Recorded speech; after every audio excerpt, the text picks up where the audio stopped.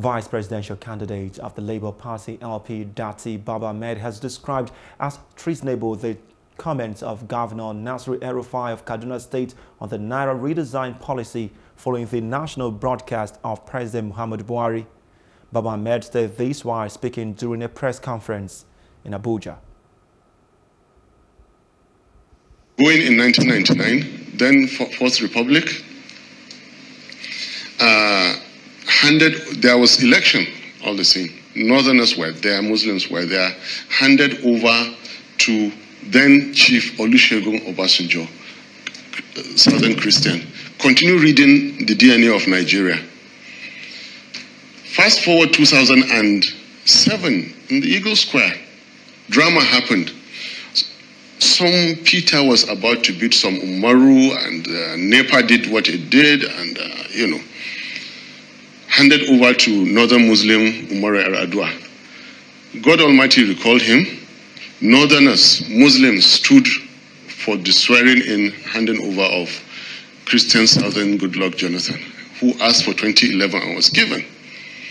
2015, PDP for what it was, reneged and tried to do bully its way and all that. Christian Southern leaders, including in the north, some in broad daylight destroyed their party cards for justice to be done. And Muhammadu Buhari, Northern Muslim, was elected. Now 8 years later, this DNA of Nigeria, the fourth DNA of Nigeria, it regulates, that is political justice. That DNA regulates our body temperature. Their states have become so insecure. The train from Kaduna to Abuja was attacked.